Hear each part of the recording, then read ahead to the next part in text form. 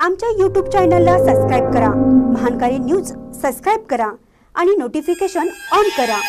Notification on केल्यामुळे आमचे update आपल्यापर्यंत सतत पोहोचेल। शहापुरात गटारीचं सांडपाणी आलं रस्त्यावर, नगरपालिका प्रशासनाचं अक्षम्य दुर्लक्ष। इचलकरंजीच्या शहापूर परिसरातील गटारीचं सांडपाणी चक्क रस्त्यावर आलं असून नागरिकांना आणि वाहनधारकांना नाहक त्रास सोसावा लागतोय। इचलकरंजीच्या विक्रमनगर शहापूर परिसराकडे नगरपालिकेच्या आरोग्य विभागाचं अक्षम्य दुर्लक्ष आहे। कचरा आणि गटारीची साफसफाई नियमित आणि वेळेवर होत नसल्याने गटारी मोठ्या प्रमाणात तुंबल्या आहेत। परिणामी गटारीतील सांडपाणी रस्त्यावर आलं असून याचा नागरिकांना आणि वाहनधारकांना मोठा त्रास सोसावा लागतोय।